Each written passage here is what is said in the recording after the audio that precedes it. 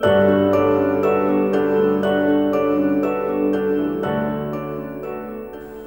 back. With the warm weather we're having, very warm weather, it's hard to believe it's actually still cold and flu season. So are your symptoms a cold or springtime allergies? Making a house call tonight, Dr. Jennifer Schell from the Traverse Area Pediatrics and Adolescent Clinic. Welcome, Jennifer. Thank you. Or shall I call you Dr. Schell? Either one's fine. So a lot of us say, okay, I've had a cough, I've had the sniffles for a little bit.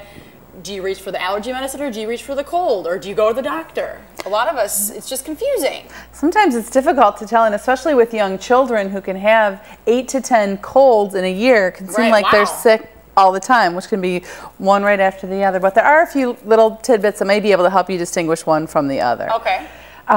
Cold symptoms of a cold could be sneezing, some low-grade fever, 102, 101, decreased appetite, sore throat, and some cough.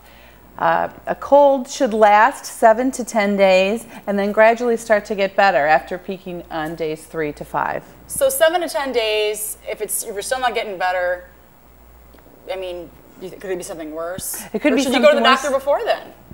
You know, if the symptoms are mild, as we mentioned earlier, you probably don't necessarily need to see your physician unless you're worried that something is worse than that. And if you see your child, maybe they're kind of having that little cough, or sometimes I know it's like a deep cough. It's way down in your chest. Well, certainly anytime we recommend that you're uncomfortable with how your child looks, we recommend that you see your physician. They're not acting normal. Right. If you don't like how they look, they're not behaving appropriately, you certainly should call your physician. Okay, and so what about allergy symptoms?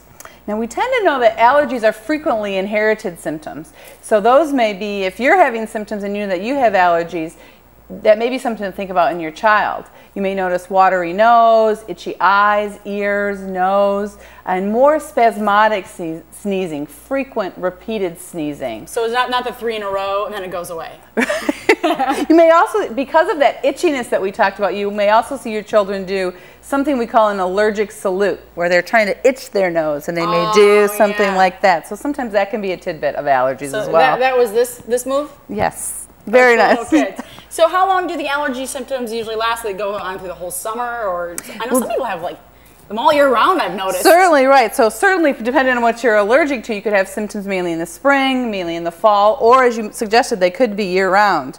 But you should never have a fever with allergies. So really? Certainly if you have a fever that is persisting, that's more indicative of an infection. Never ever. Right. So that's the one rule we should remember.